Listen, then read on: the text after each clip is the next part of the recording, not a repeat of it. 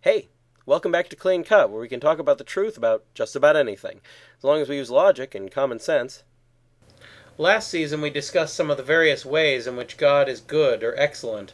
There are of course others, like his omnipotence or his perfect love, but we can come back to that topic later on. For now, I thought it would be a good idea to look at a topic that seems to be a major stumbling block for a lot of unbelievers: finding a basis for knowledge and general thought. It's no surprise that this topic is difficult and confusing to many people, since, unlike a lot of the topics we've discussed, it's not a straightforward matter of being able to point to one solution as right and all the others as incorrect. However, to understand why this is, it helps to know what's meant by a basis. I know that my computer screen is right in front of me. My basis for saying this is that I can see the screen with my eyes, and I'm not getting any contrary evidence to indicate that it's not there. A basis is whatever reason you have to believe that your knowledge is true, and people can pick up and use a wide range of bases to defend their views. Some bases are better than others because they explain more of the evidence or explain it better, but that doesn't mean that a basis is useless just because it isn't the most efficient one available. It can still lead one to truth. For example, the belief that I can trust my eyes explains why I believe in things I've seen, but it doesn't explain why I think my eyes can be trusted. To explain that, I need another basis. This is because we should, ideally, only believe things that we have justifiable reasons to believe. Believing things based on good reasons not only helps protect us from doubt and helps us stay informed, the ultimate goals of all learning, but also makes it simpler for us to explain to others precisely why we believe what we do. Also, if we're being honest, every belief that we have either has a good reason to exist or it doesn't. If it doesn't, then any attempt at a defense of that position will end up being irrational. One thing I've discovered as I've talked with unbelievers online is a practice that many of them engage in, which I call terminal undercutting.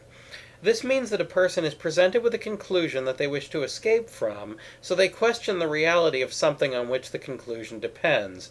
Once the reality of that thing is proven, they then question the reality of the basis for that proof, and so on and so forth along a line of bases and proofs until they get back to the most basic of all claims, the reality of truth. I have had no less than 15 people tell me straight out that there's no such thing as truth, and ask me to assume that statement were true.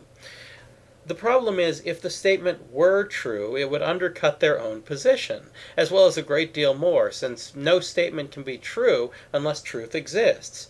Clearly, this is no way to organize our thoughts. We've got to start with an indisputable reality to base conclusions on, or we'll end up just like these people, terminally undercutting whenever we hear something we don't like and want to escape from it.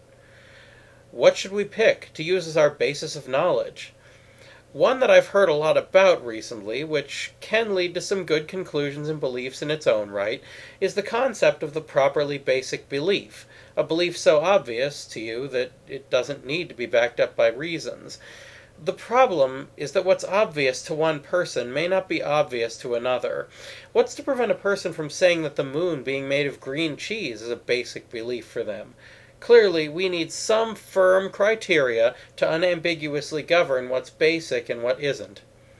The best solution that I've been able to find to this is to essentially turn terminal undercutting on its ear, to say that if a claim leads to absurd contradictions, it must be false, and if a belief is self-contradicting, statements that negate that belief must be true. For example, if I say, "Truth is not true," that statement doesn't hold up, because even if it's true, it's false, and therefore it must not be true.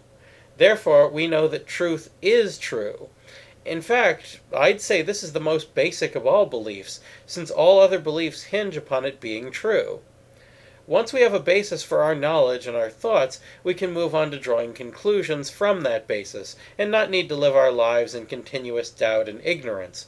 So we know that things are what they are, and they aren't what they aren't.